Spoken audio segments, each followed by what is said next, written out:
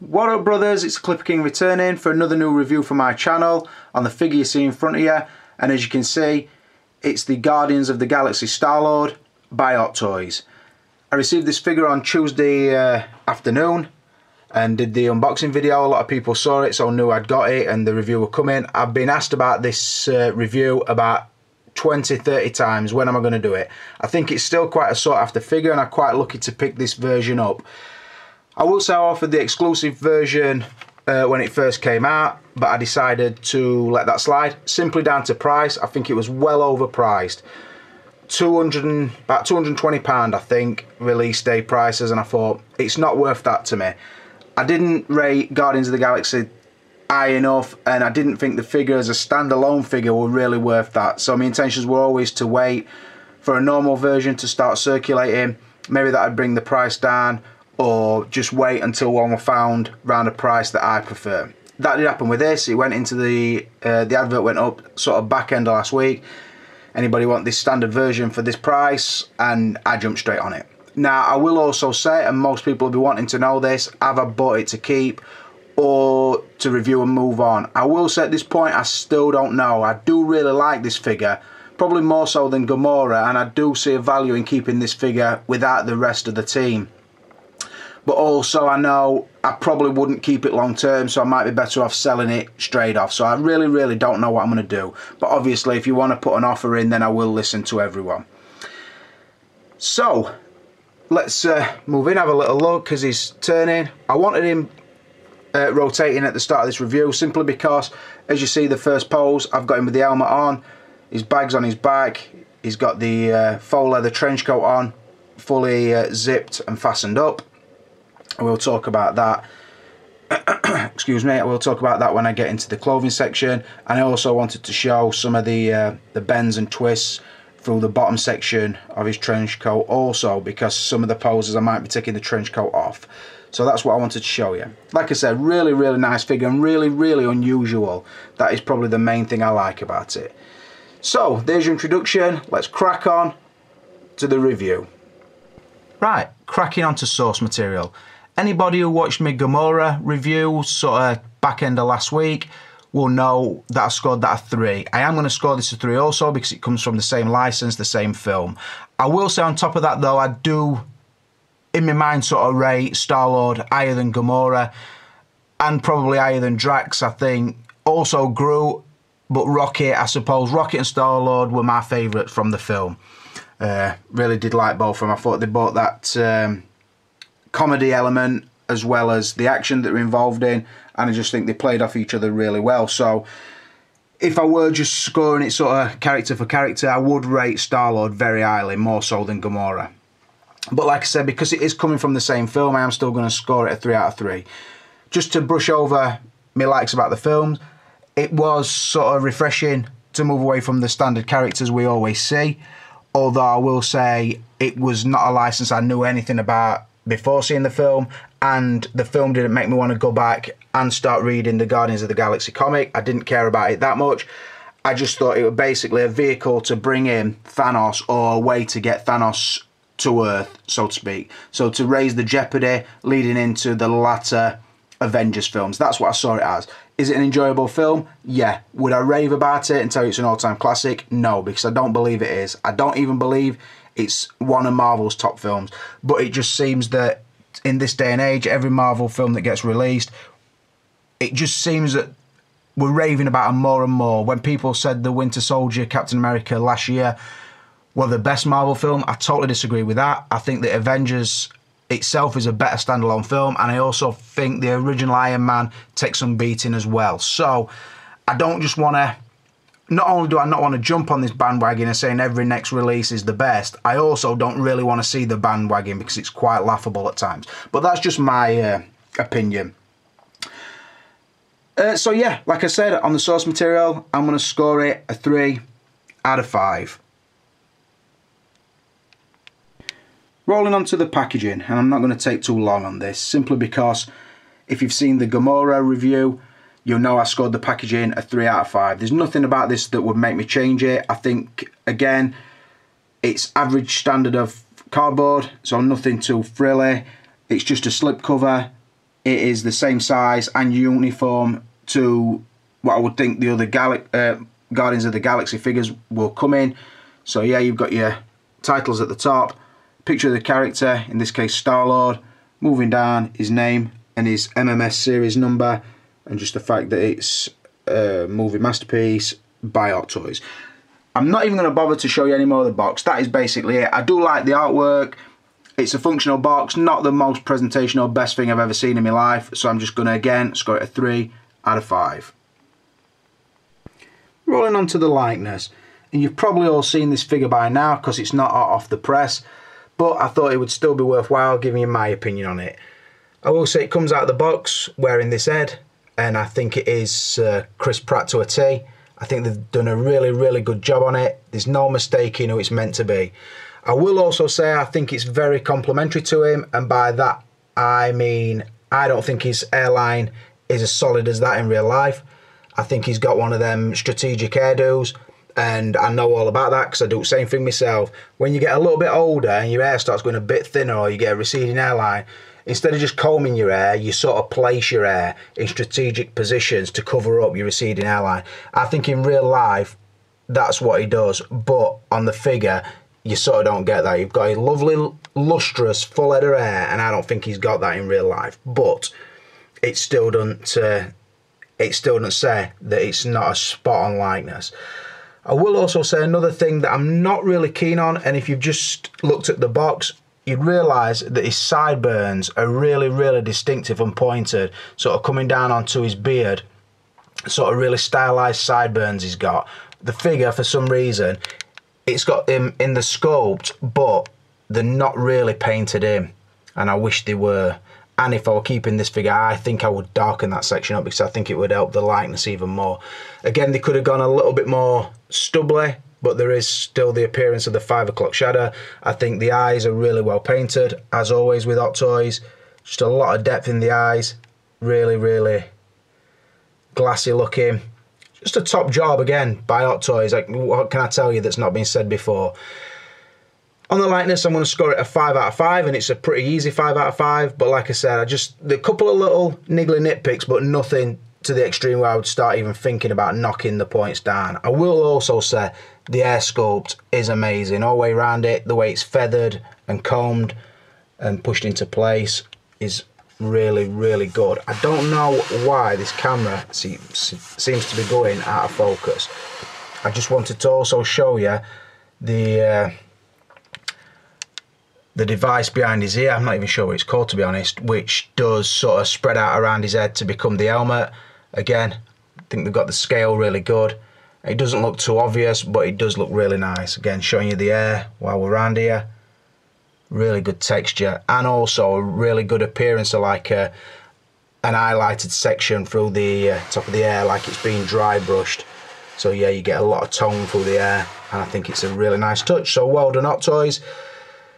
Got you sent another top likeness. Like I said, 5 out of 5. Form of way.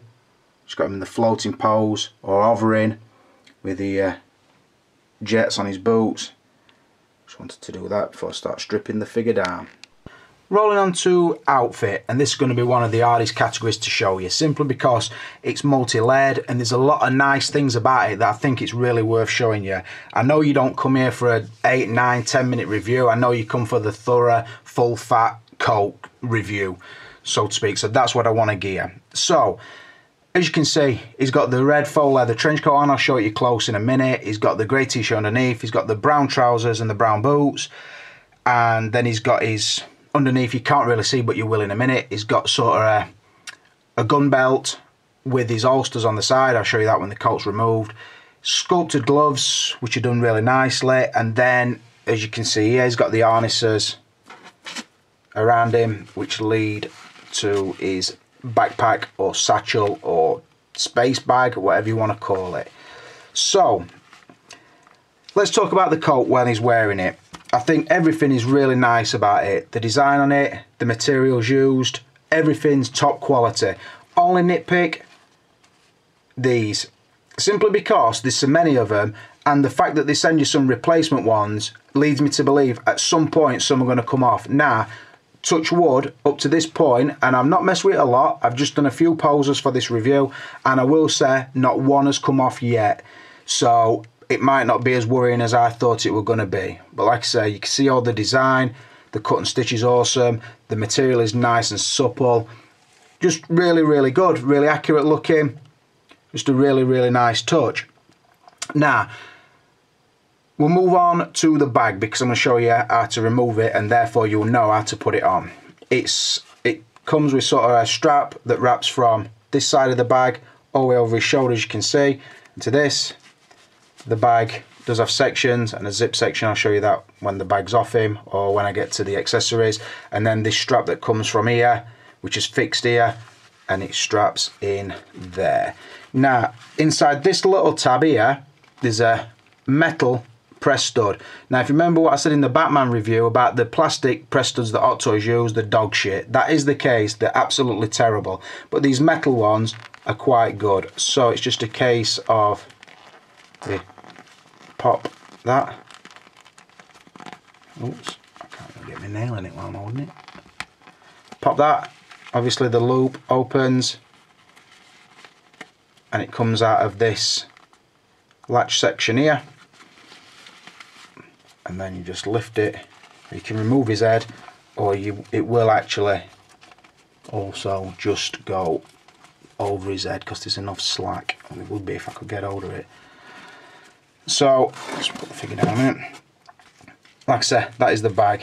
It does open, it does have a zip section here that's sort of halfway zipped. Again, really nice materials, really, really nice touch. You can have him with it or without it, and it doesn't kill the look of the figure, so I do like that. And then the coat can be worn two ways. If you want it closed like the early posers, you have to remove the gun belt, which is again done by press studs.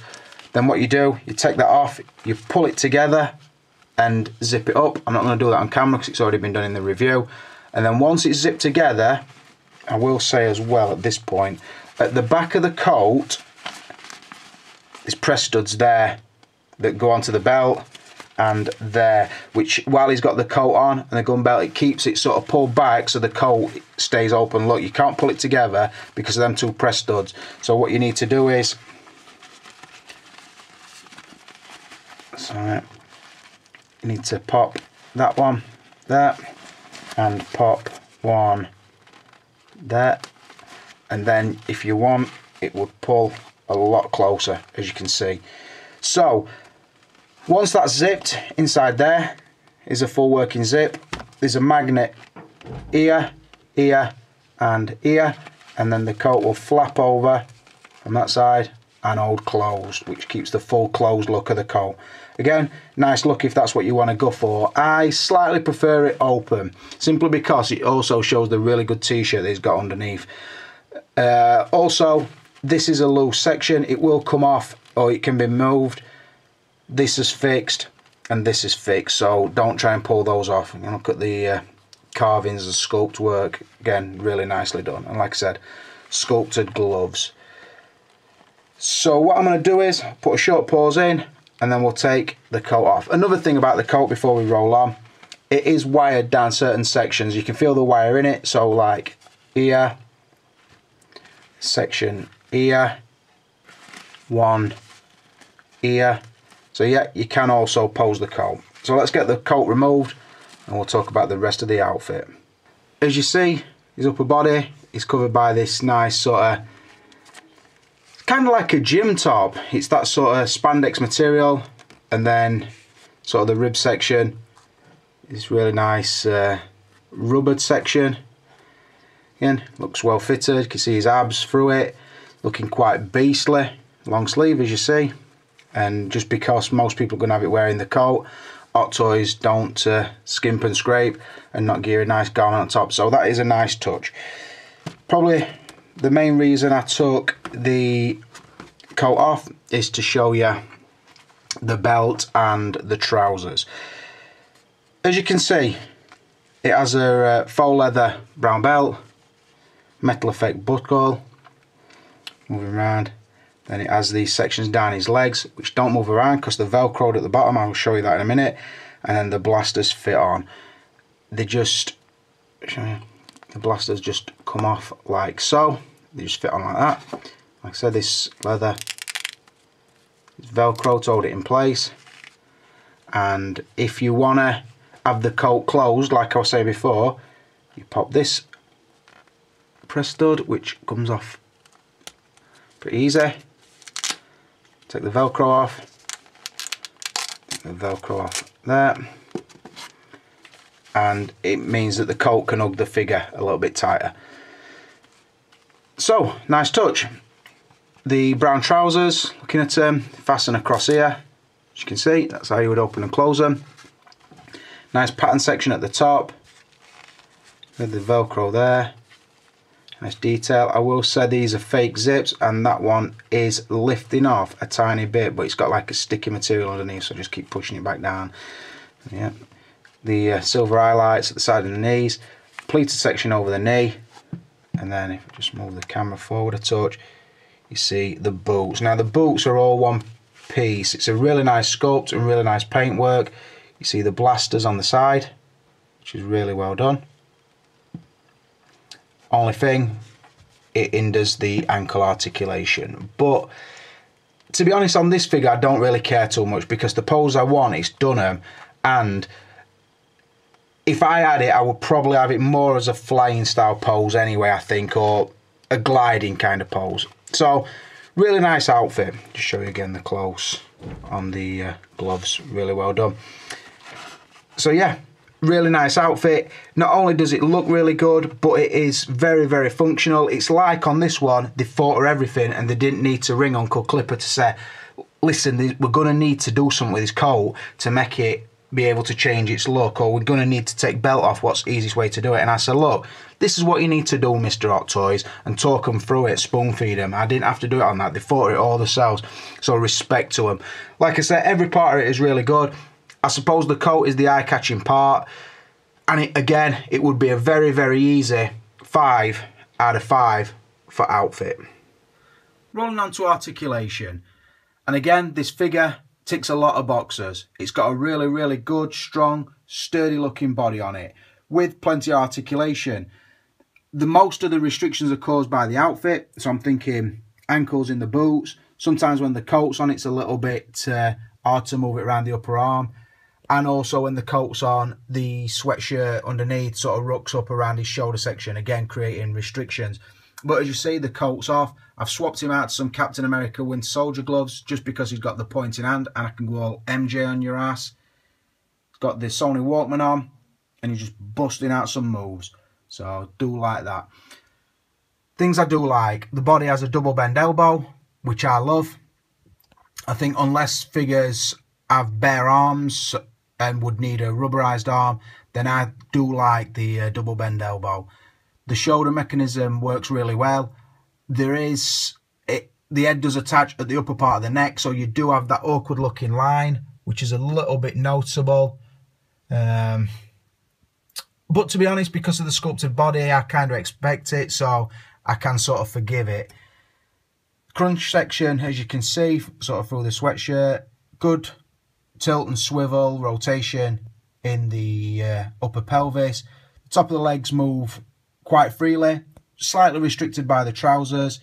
Knees are double bend, and like I said, the boots cause a little bit of ankle restriction as well. But all in all, really good. And I will say, I think size-wise, they've gone for the best body available, because he has got bulk, although not Terminator size bulk, but he has got really, really good definition. Like I said, even when the coat's on, you can see his abs through the sweat top. So really do like that. Just want to show you plenty of the pose, because I do like that. And tell you, the articulation, I'm going to give it a 4. Simply because, like I said, the upper articulation on the neck does create that ugly joint. And obviously the ankles are hindered, and when the coat's on, it also hinders it a little bit. But not too bad. So like I say, a really, really strong 4 out of 5. Right, rolling on to extras, and I'll probably go straight into value. So before we start talking, just got him walking forward. See, I've got his extra stuff all laid out. So let's talk you through him. Start off at the top, I think. Little trick for you there. So as I've said, you've got a great looking figure with a great looking outfit. Does he bring a lot of stuff to make him value for money? It brings stuff, but there's other stuff he would want as well. So let's talk about what he does have first. As you can see, he has the Sony Walkman, which, as most people know and most people have said, is the wrong colour. I will move in and show you the... Is it going to focus? Come on. I can't see because of the phone. Move his coat 1 minute. No, it's not focusing. The awesome mixtape, you can see that inside. That's basically what I'm trying to show you, but it's not picking up for some fucking reason. Oh, it is now. It is the wrong colour. I think it should be a blue and silver, but I think that's down to Sony's copyright laws. I didn't want them to use it. And also, the id section is black and should be orange.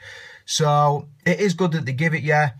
It is a bit of a pisser that it's not totally accurate. So, moving down, like I said, got the awesome looking figure. And we move to the base. Same as Gamora's. The new style Hot Toys base for the Marvel figures. Again, really do like it. Really coarse material on top. I think they will fit it all in very nicely when you've got them all. So yeah, I suppose you could consider that a diorama base. The next biggest extra you get is the secondary head, or the masked head, whatever you want to call it. So we'll show you that working. Have a look. As you see inside, there is a switch, which I'll try and put on. That's with the lights on. Quite nice. Like I say, it is a nice addition because it's not too similar to the primary head. So yeah, it gives you the choice of which you want to use. I just think it would be a shame to not display the unmasked head because it's so nice. I will say as well, the lights do dim quite quickly. So just bear that in mind. Then obviously the back. Can't fit that on one-handed. Moving down to the instruction manual, always check that out.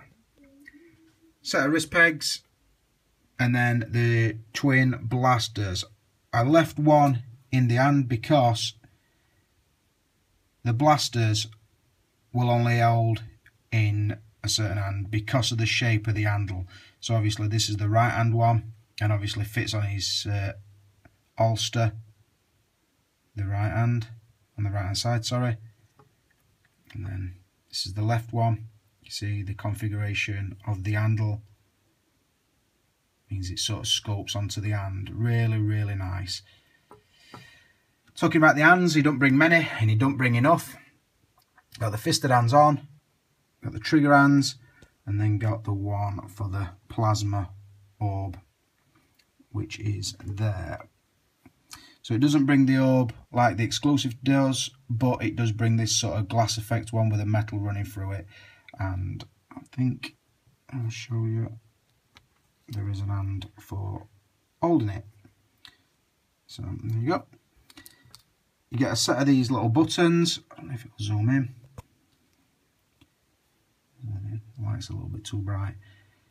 Set of these little buttons in case you need any replacements for the coat. I don't like when I see them, I've got to be honest, because you think, I know I'm going to need them, but if Hot Toys know I'm going to need them, then why didn't they do something about it at source? So, don't really like that idea. The bag, like I showed earlier, really, really nicely done. Nice pattern. It is functioning, faux leather, the straps work really well, and they've done a good job on it. So that is just about all the accessories or the extras.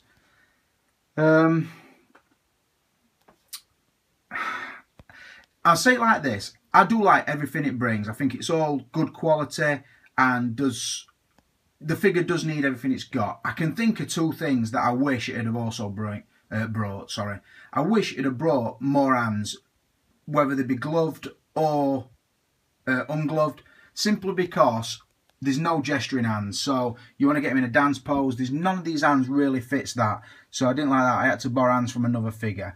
even if, like I said, they give us the stock ungloved hands, that would have been enough. Just about 4 or 5 other hands on top of the ones we get, because like I said, I don't know, it's a little bit limited, and that does limit your poses down. Also, the other thing I wish they'd brought is the waist length jacket, because I do actually think he wears the waist length jacket a lot more than he wears the full length jacket, so that would have been a really nice touch. So yeah, what he brought is good, but there is, like I said, a couple of things I could have thought of that would have improved it even more and made it a 5. So I am going to give it just a 4 out of 5. I'm going to move straight on to value and tell you, I personally think if you picked up the exclusive version for somewhere around the £220 mark, which is just about what I offered it at, I think that were way too high. I think the stuff that it brought, the cuffs and the orb, I don't think made it that much more valuable, and I passed it by. I thought I'll wait for the standard one, and if that comes out at a ridiculous price, then I'll be passing on that too. Like I said, I got the chance of picking this up at a pretty reasonable price, and I see now at the point where I went to review on this, the price were actually around £180, £190 on eBay for the standard version. I'll be honest and said, for me, that's still a little bit of a price, but bearing in mind you've got to ship that from Hong Kong at this point, it's still not in UK, so factor that in as well. Bang for buck wise, you're getting a really nice figure, and the stuff it brings are also really nice. Nice outfit, a lot to really like about it. In fact, I will say, when I bought this, I really had no intention of keeping it. Now I've reviewed it, I think, oh, it's going to be a shame and a nice figure to move on. But I really don't want the line, so I really don't know where I stand on it. On the value at the price I paid, I'm only going to give it a 4 out of 5. And that's a bit of a generous 4 out of 5. But that's just how I feel. So, not much more I can say. Please check out Budget Stark's channel or Anthony Sang. He did send it me. Massive shout out to him for that. And I will tell you the overall score is 28 out of a possible 35, which is a really, really good score. And like I said, a very tempting figure to keep. But if you're interested, or you're buzzing, or you're going crazy and you've not picked this figure up, make me offers. I'm not going to beg anybody to take it off my hands, because it's not that sort of vibe. If you want it and you know I'm a trusted seller, talk to me over the next couple of days, because you know that this won't stay in collection for long. But anyway, this is a Clipper King, another review for you. And for now, I'm out of here.